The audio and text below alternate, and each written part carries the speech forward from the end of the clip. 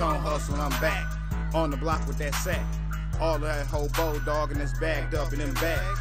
Nickels dog and I'm posted, trying to slang these bags off, trying to get. Alright, yeah, coming up for me, it all started, you know, on 7 Mile in Wyoming. You know, I grew up on a street called Wisconsin. And you know, back then when I was coming up, it wasn't really about the dope game, because the dope game really hadn't hit too hard in my community. It was mostly about gang banging. And in the neighborhood I grew up in, you know, it was 7 Mile BKs. That was the name of the hood.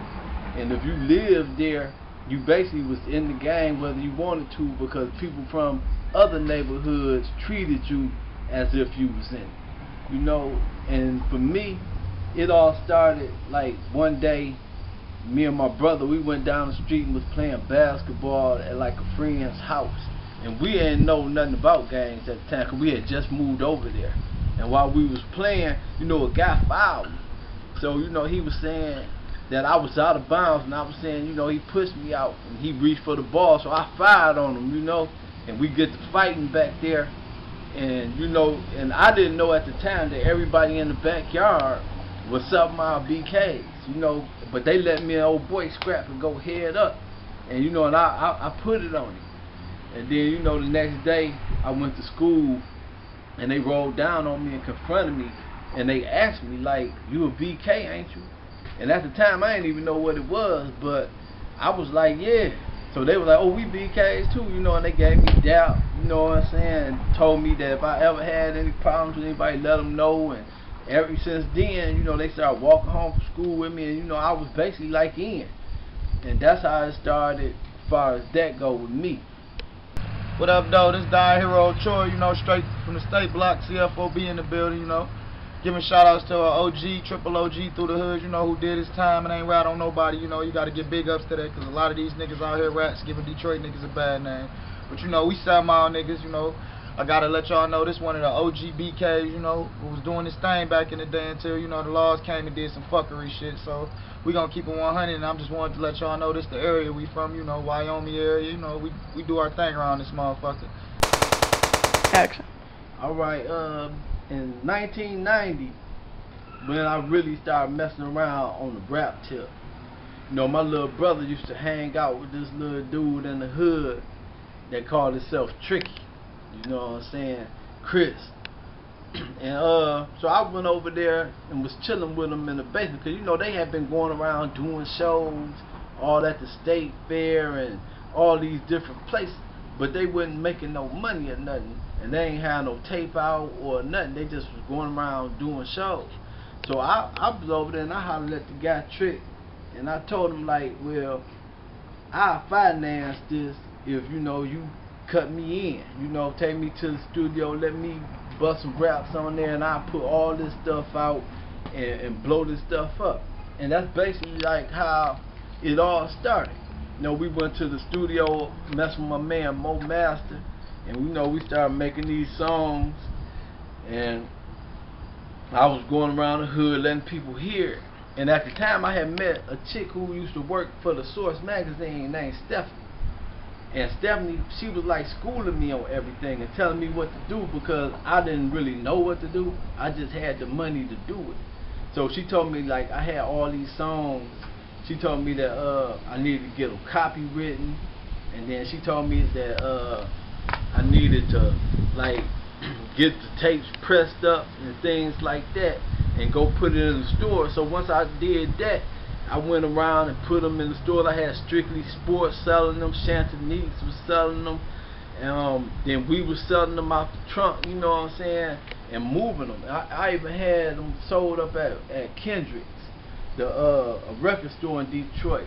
And at the time, I never knew about no singers named Eddie Kendrick. I never knew about no Temptations or whatever singing group he was with, Four Tops or something.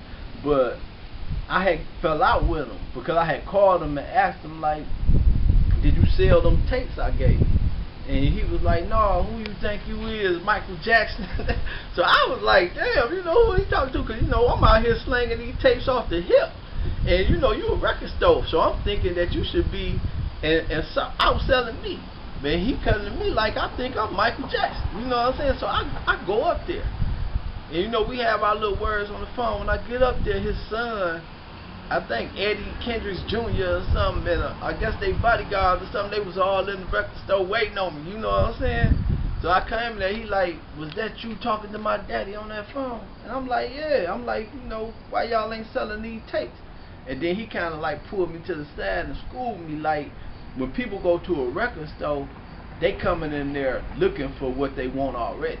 They're not just coming there buying anything. They already know what they coming to get. And so he was like, by me selling them in the street, I could sell them quicker than a record store, because people coming in the record store looking, already knowing what they want. So I was like, all right, and we came to a nice little understanding. So I left him up there. And like when I talked to Stephanie that night, she already knew that I had got into it with Kendricks and them. She asked me, like, what happened? And I'm like, what's up? She's like, they calling around trying to borrow you, telling people don't even sell your stuff. And I'm like, what? She's like, yeah. She was like, you can't go up there. And then she told me to hire some dude to go and handle all the business. I forgot what they called, but like not really a manager, but like some kind of like personal assistant type of person, you know. So we went and got a dude to handle the business like that and take it to the stores. And but the thing was, people wasn't coming to the record stores looking for our product because nobody knew who we were. We were slanging them in the hood, face to face with people, but in the stores, wasn't nobody looking for it. So they told me, like, y'all need a video. So, you know, me and my man Click came together, and that's when we had to form the company too. So, you know, we went to start the little company, and we had to do the video. That's basically like when I brought him in all the way on the video. So, you know, we went and we shot our little Life of a Gangster video, you know, GVK, which was Mark D, and my man they called Trick, you know what I'm saying? Man, Tony Hustle, man. You know what I'm saying? I'm rapping that Murder Meeting. I'm gonna let y'all niggas know about this rap game, man. You got a lot of niggas around here, man. They talk a whole lot of shit, but they not really living that shit. You see me, man, I'm in the hood all day, man. I'm out here, I really do this shit. You know what I'm saying? Fucking with my man's Mark. He came home, you know what I'm saying? 2 7 of my niggas connected together. I brought a couple of my HP niggas through, and we about to change the rap game. Like I said, these niggas is talking that fictional shit. We really living that shit over here. Like, we doing what the fuck we do over here. Then you can hear it in the music and fuck around and come see that shit in real life. Like, and that's some real talk shit. You know what I mean? Like I say, it's that Murder Minton shit. You know what I'm saying? It's me, Savage Life, my nigga Mark, you know what I'm saying? A couple other cats we still on the hunt for. And basically, we about to just take over, man. Anybody that don't like that shit, y'all can get the fuck on. Alright, now, like when I was doing the rap, you know, me and Trick, we had made like a little skit on our tape. And on the tape, it was a skit where we was riding in the car and we got pulled over by the police.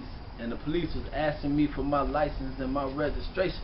And you know, and I pulled out a gun and started shooting at the police on the tape. And little did I know that this would become my reality, because I ended up getting into a shootout with the police, you know, and going to prison for 20 years for assault with intent to commit murder against 2 Detroit police officers. And you know, at the time when the incident popped off, you know, I got away with it. You know, I ain't get caught or nothing, but this little rat that I had in my circle snitched me out, you know. And it was so fucked up. When I read his statement, he told the police, like, I'm on parole, I'll tell you whatever you want to know, you know what I'm saying? He told the police that I, you know, was the one shooting. He told them I was in the rap game. He told them I sold dope. I mean, he went and just told everything he knew about me to the police and gave him my phone number. You know, I was chilling over my homeboy house, and my beeper went off. You know, this was back when they had beepers, you know, before the cell phone. Well, no, we had cell phones too, but beepers was the thing. But, you know, the police beat me. And so I called this little female and told her to call the number back, because I don't usually call numbers back that I don't know. So she called on the 3-way, and the police was like, 12th Precinct Police Department. And then I was like, yeah, somebody called a beeper. And they was like, yeah, you got to come down here and make a statement. So I was like, well, my statement is I don't know shit. And then I told old girl to hang up the phone, you know. And then next thing I know, my next door neighbor called me, and she was like, what you do? I was like, nothing, why? She was like, they got the street blocked off, it's a helicopter flying over your house shining the light. I was like, oh, straight up? She was like, yeah, dog. She was like, they looking for you. So I was like, alright. So that's when I realized, okay, these lame must have snitched me out, you know what I'm saying? And it's fucked up because the rat, he like one of them Sammy the Bull type rats. You know, you gotta remember Sammy the Bull was like the hitman for John Gotti. You know, he's supposed to be a real hardcore motherfucker, but he turned into a rat. And even though he snitched John Gotti out, he still running around in the hood, you know, doing his thing because he felt like he was laying like that. And you know, the rat who told on me, he a Sammy the Bull type rat. You know, he think no matter that he didn't snitch me out because he, you know, got a reputation for being hard in the hood, he still alright with motherfuckers. In the same way everybody embraced this rat Sammy the Bull, everybody embracing him. When I came home after serving 20 years and I seen that everybody was cool with this snitch, it made me back up because I was like, I can't mess with somebody that's cool with a rat. You know, I'm not messing with no rat, and I'm not messing with no. If you a real hood street nigga, you ain't finna be messing with no rat. And that's how I looked at it, because your credibility shot now. Because how you gonna mess with somebody that's a certified rat, that's a known rat, that not didn't just make a statement, but took the stand and was pointing me out like, yeah, that's him right there. You know what I'm saying? And you hanging with him, you cool with him.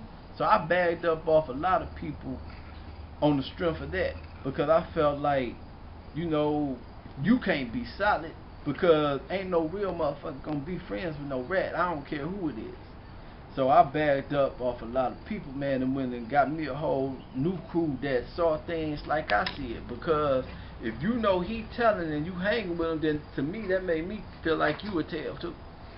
Because, or you know, sick him on somebody to tell, because you already know he gonna tell. You know what I'm saying? That's etched in stone, man. It's written on the scroll. You know what I'm saying? But that's how it went, man. But the thing about prison for me is that it didn't slow me down, it didn't break me or nothing. Because, you know, I sold dope in the street, I went to prison, and I sold weed in prison. You know what I'm saying? So I never really switched over, you know. But, and I came home, you know what I'm saying? Like a G, I am. You know, I Yo, Rose. What up, The Savage Life, this You your man already Tony know. Hustle, man. We in here, man. Hustle Life, you know what I'm saying? Group of Murder Men, we holding that shit down. You All know the what way. I'm saying? Niggas better Smoking weed, beware. getting this money. Loud guys, niggas better beware. We coming. You niggas need to be on the lookout Fish. because Mark Duquesne got the right niggas. What's up? We hood niggas. We not no, Hood. ain't no one Slave club we Street, from. 100, We nigga. from everywhere. We do everything. Yeah, boy. 7 Mile to HP. All day 7 Mile to HP all the way to the east. You know what I'm saying? That's how we do it. Murder man. men in this bitch, boy. Big things, Murder Men. What's up? Holla at your boy, man.